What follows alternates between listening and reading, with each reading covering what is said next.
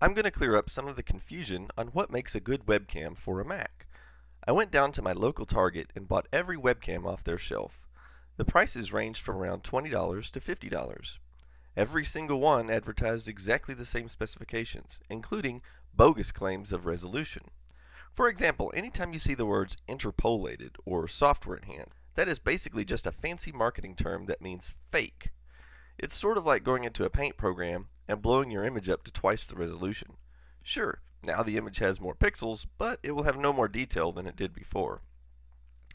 It's also worth mentioning that none of these cameras say anywhere that they are compatible with a Macintosh.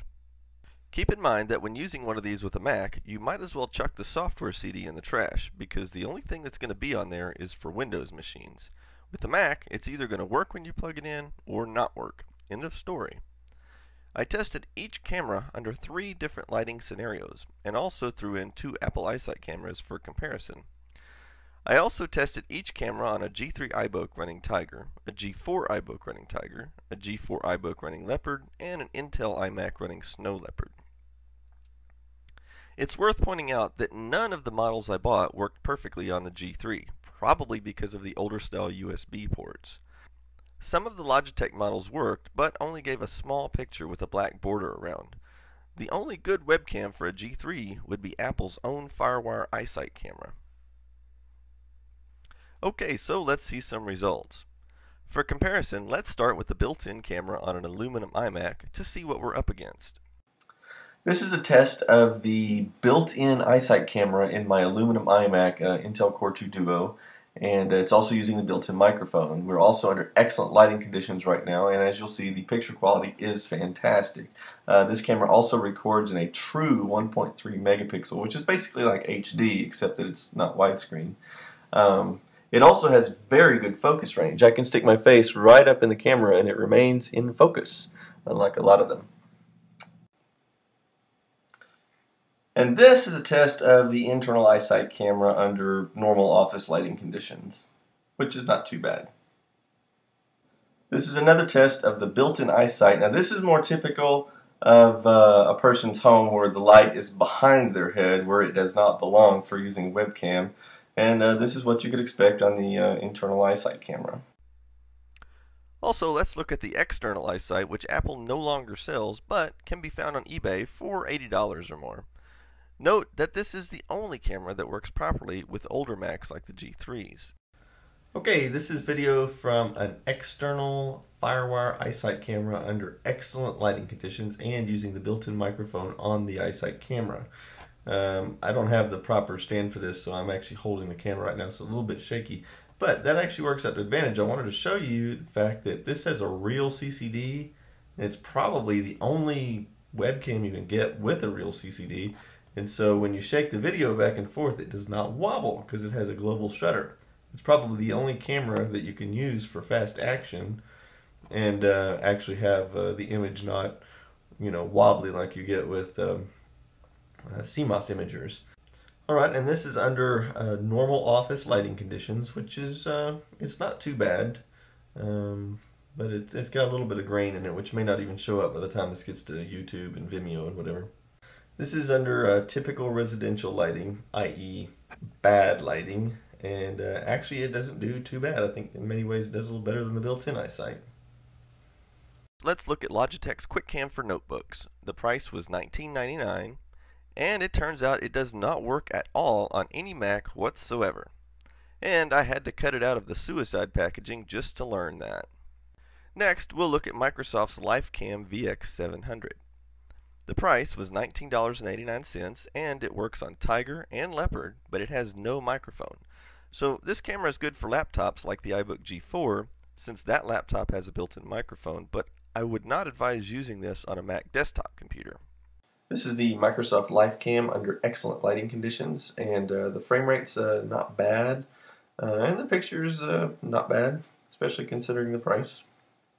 This is the Microsoft LifeCam VX700 under typical office lighting scenarios. The contrast is a little poor, but otherwise the picture's not bad, and the frame rate's actually pretty good. This is the Microsoft VX700 under poor residential lighting, and the frame rate's pretty bad.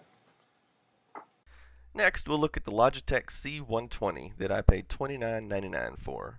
It works on Tiger and Leopard, but also has no microphone, so not a good choice for a desktop computer, but seems to work well for laptops. This is the Logitech C120 under excellent lighting situations, and the frame rate is not bad, and the picture's pretty good. Also point out that this camera has no microphone, so I'm using the inbuilt microphone on my Mac, but some Macs don't have microphones, so keep that in mind. This is the Logitech C120 under typical office style lighting, and the frame rate is still pretty bad, but the picture's okay. Well, it's medium.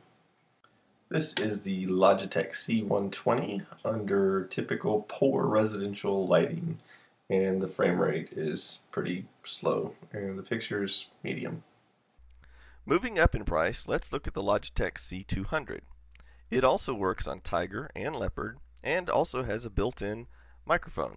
This is the Logitech C200 under excellent lighting conditions. We're also using the Logitech's built-in microphone. And what I wanted to show you is it's got a pretty good frame rate when you got really good light. But I'm going to go ahead and switch off this extra light I have up here. And it switches into a long shutter mode. And this is kind of just the medium regular office light scenario here. And you can see that the frame rate drops significantly just going to the regular lighting mode. This is the Logitech C200 under normal poor residential lighting, and my face is pretty well lit up, but the frame rate, of course, is pretty bad. The next model is the Logitech C250, for which I paid $39.99, and it works on Tiger and Leopard, and does have a built-in microphone. Alright, this is the Logitech C250. This was the most expensive Logitech they had at the store I went. And it actually has a pretty good picture, especially compared to its siblings. And frame rate's not bad. Now this is under excellent lighting conditions. Let's go check the other ones. This is under typical office lighting, and the picture's still pretty good, and the frame rate is still pretty good also. So this is turning out to be pretty good, especially since this one does work on the older computers too. And our final test for this camera, this is the C250 under typical poor residential lighting. And the picture really isn't bad at all, and even the frame rate's still pretty good. So I'm impressed. And the last model is the Microsoft LifeCam VX5000, which only works on Leopard and does not work on Tiger at all. It does have a built-in microphone. This is the Microsoft LifeCam VX5000 under excellent lighting conditions. This is one of the best pictures I've ever seen on a webcam, especially one for $49. The motion is very good, pretty good high frame rate on it. The only thing is, of course, it is a CMOS imager, so you know, if you get a lot of motion, you get you know, that typical CMOS wobble, which you know, I guess that's the price to pay for a cheap webcam. But other than that, it's pretty impressive camera, and seems to work with everything on the Mac. This is the Microsoft LifeCam VX5000 under normal office lighting. Alright, this is the Microsoft LifeCam VX5000 under poor residential lighting. And it actually does amazingly well, except that the frame rate slows down really bad, so I almost look like a Japanese movie, and if I move real fast you'll just see a big blur. But otherwise the image quality is amazing considering how poor the light is. We are also using the built-in microphone. Overall, I was most impressed with the Microsoft VX5000, but I think the Logitech C250 is a good competitor, especially if you're running Tiger. If you need a cheap camera for your iBook or PowerBook, the Microsoft VX700 would be my choice.